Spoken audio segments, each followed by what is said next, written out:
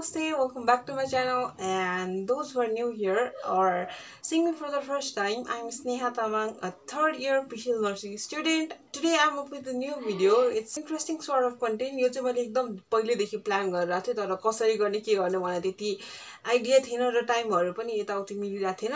I'm going to be doing that, and as you guys can tell by the title, I'm going to do top 10 nursing student essentials. So yeah, let's jump in. First thing you want is this.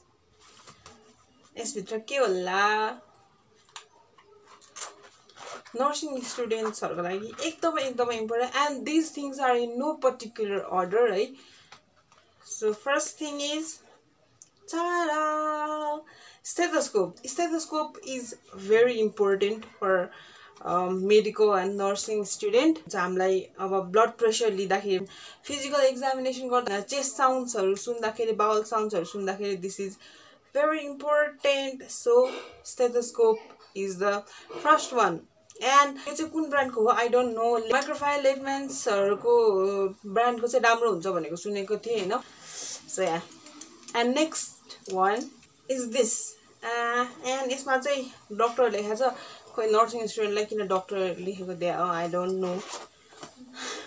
I don't see any point. And next one is sphygmomanometer for taking BP. BP लिनको लागि यो चाहिँ BP cup पनि भन्छ, sphygmomanometer. यो पनि एकदमै important. आफ्नो तपाईहरुसँग चाहिँ आफ्नो पर्सनल हुनुपर्छ. अब हस्पिटलहरुको कहिले अवेलेबल नहुन सक्छ, कुनै नन वर्किङ कन्डिसनमा नहुन सक्छ, सो तपाईहरुले यो आफ्नो चाहिन्छ. एन्ड नेक्स्ट वान चाहिँ मसँग यो पर्सहरुमा के आर्टिकल्सहरु छ, म तपाईहरुलाई देखाउँछु. This thermometer. Thermometer चाहिँ तपाईहरुले अब टेम्परेचर नाप्नको लागि चाहिँ एकदमै इम्पोर्टेन्ट हुन्छ. एन्ड मसँग चाहिँ यो थर्मोमिटरको बट्टा पनि छ के. यस्तो यसरी चाहिँ राखेको छ. एन्ड यो थर्मोमिटर चाहिँ यस्तो खाले थर्मोमिटर जुन यो व्हाइट कलरमा हुन्छ नि, यो थर्मोमिटर चाहिँ नकिने, it's a West of money जस्तो लाग्छ. एक दुई चोटी चलेपछि चल्नै बन्द हुन्छ यो. एन्ड मसँग चाहिँ अर्को माइक्रोफाइलको पनि छ. यो चाहिँ अलिकति यो जुन नर्मल भन्दा चाहिँ अलिकति महँगो हुन्छ, तर यो चाहिँ एकदम राम्रोसित काम गर्छ. सो यो एउटा भयो. And another one you need scissors. अब गजहरु काइ ड्रेसिङहरु गर्दाखेरि टेपहरु गजहरु काट्न पर्यो हैन, scissors चाहियो. And then watch. सेकेन्ड सुई भएको चाहिँ घडी चाहिन्छ तपाईहरुलाई, किनभने pulse and respiration full minute सम्म काउन्ट गर्नुपर्छ. And next one is your net. यो नेट नभइकन तपाईहरुलाई हस्पिटलमा आफ्नो क्लिनिकल पोस्टिङमै छिराउँदैन है. नेट भएन भने दरो पनिशमेन्ट पाइन्छ. नेट जहिले हुनुपर्छ. And next one is your ID card. Oops, college ko name bhayirake. Next one is your ID card. ID card नभइकन पनि तपाईलाई हस्पिटल भित्रै छिर्न पाउनुहुन्न तपाईहरु. एन्ड नेक्स्ट वान चाहिँ छ हाम्रो यो टेप, मेजरिङ टेप पनि इट्स भेरी इम्पोर्टेन्ट हैन. मेजरिङ टेप अब फिजिकल एक्जाम गर्दाखेरि यदि तपाईहरु अब फर्स्ट एन्ड सेकेन्ड इयरमा हुनुहुन्छ भने चाहिँ फिजिकल एक्जामहरु गर्दाखेरि चाहियो. एन्ड तपाईहरु चाहिँ अब थर्ड इयर हुनुहुन्छ भने फन्डल हाइट्सहरु नाप्नको लागि चाहियो. सो यो पनि आफ्नो पर्सनल हुनुपर्छ. अब चाहिएको बेलामा अरूसँग खोज्दै जानु नपरोस् भनेर चाहिँ यो तपाईहरुसँग हुनुपर्छ. सो या, सो त्यो चाहिँ हाम्रो आर्टिकल्सहरु भयो हैन. एन्ड अर्को भनेको चाहिँ यो चाहिँ नर्सिङ ड्रग बुक हैन. ड्रग बुक चाहिँ तपाईहरुलाई एकदमै इम्पोर्टेन्ट छ. एन्ड ड्रग बुकमा चाहिँ अब हुन्छ नि, हामीले मेडिकेसन गरिराख्नु हुन्छ, कुन मेडिकेसन दिँदाखेरि के इफेक्ट नर्मल हो, के इफेक्ट एबनर्मल हो, एन्ड के मेजर्सहरु चाहिँ लिनुपर्छ, अब कुन रुटबाट दिँदाखेरि चाहिँ कसरी हामीले के ध्यान दिनुपर्छ त्यो मेडिकेसन दिँदाखेरि हैन, त्योहरु चाहिँ सबै यसमा हुन्छ. So this is a very important thing for you. And यसमा अब तपाईहरुको क्लिनिकलमा केस स्टडीजहरु हुन्छ, केस स्टडीजमा ड्रगको डिटेल राख्नुपर्छ. सो एकदमै हेल्पफुल बुक हो यो चाहिँ, तपाईहरुसँग हुनै पर्ने.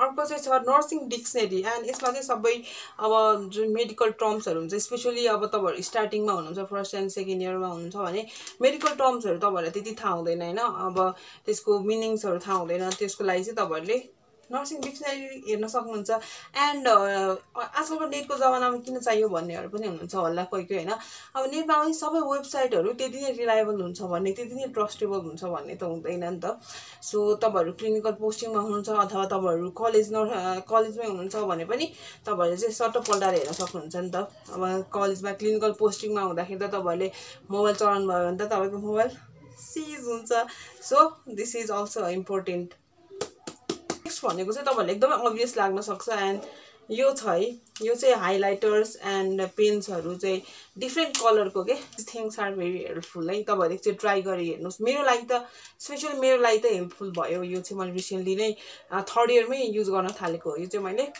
So yeah another thing is your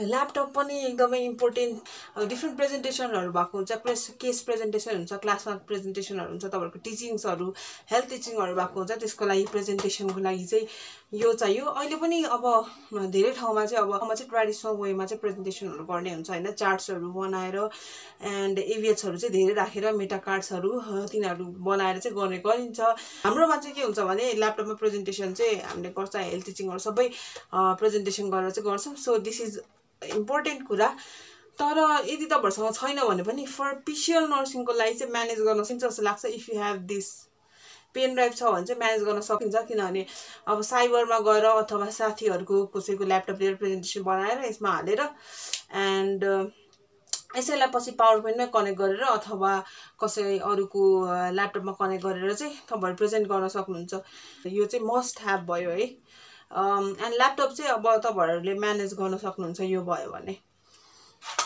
so yeah guys this is it यसबाहेक चाहिँ तपाईँहरूलाई युज हुने ह्यान्ड सेनिटाइजर मास्कहरू त्यो चाहिँ मैले यसमा इन्क्लुड गरेको छैन त्यो किनभने एकदमै अभियस भयो स्पेसल्ली पेन्डेमिक भइसक्यो एकदमै अभियस हुन्छ सो त्यो थिङ्सहरू मैले एड गरेको छैन या यति कुरा चाहिँ is according to me top 10 nursing student essentials and thank you for watching and मेरो नेक्स्ट भिडियो चाहिँ के आउँदैछ भने nursing student embarrassing moments during clinical रोटेसन्सहरू तिनीहरू चाहिँ म स्टोरी टेलिङ त्यो चाहिँ गर्नेवाला छु next video so stay tune please subscribe and so yeah if you guys like this video please give a big thumbs up and also subscribe to my channel for new videos bye bye